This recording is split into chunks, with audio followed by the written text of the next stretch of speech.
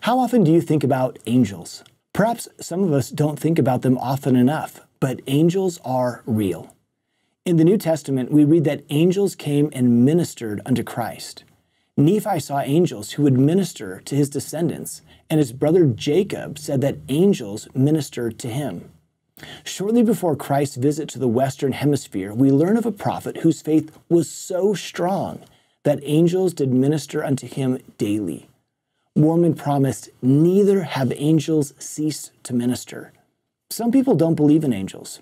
When Martin Harris recounted the coming forth of the Book of Mormon to Charles Anthon, Professor Anthon responded that there was no such thing now as the ministering of angels.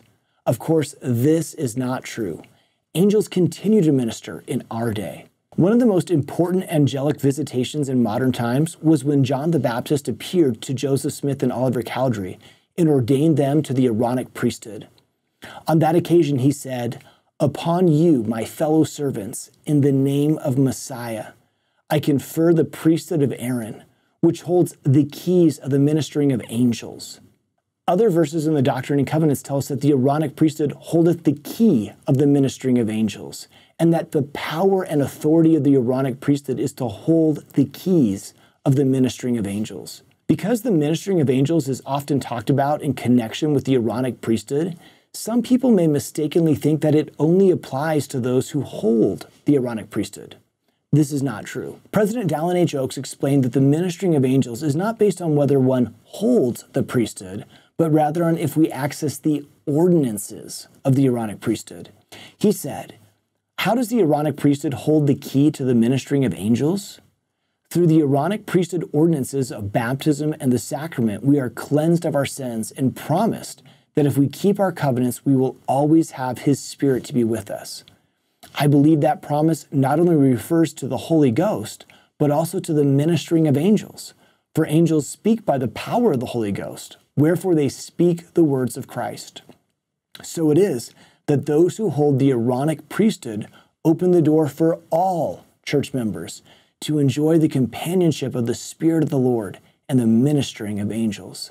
Sometimes the angels who minister to us will be our own ancestors. One woman wrote of the pain she felt after her wayward son viciously criticized her. As recounted by Larry Barkdale, the woman was home alone and poured out her heart to the Lord, asking for someone to come be with her. She recalled, "I began to feel a warmth creep across my body. Immediately to my right, I sensed the presence of a grandfather, to whom I had been particularly close in my youth. Then to my left, I sensed the presence of my husband's grandmother, whom I had met only twice in our early marriage. She was sympathetic to my plight. She had lived her life without seeing any of her sons active in the church. As these two family members stayed with me, I felt surrounded by love, peace, and the knowledge that families are connected in this life and the next. As you and I face serious challenges in our lives, we can have confidence in this promise from Jesus Christ.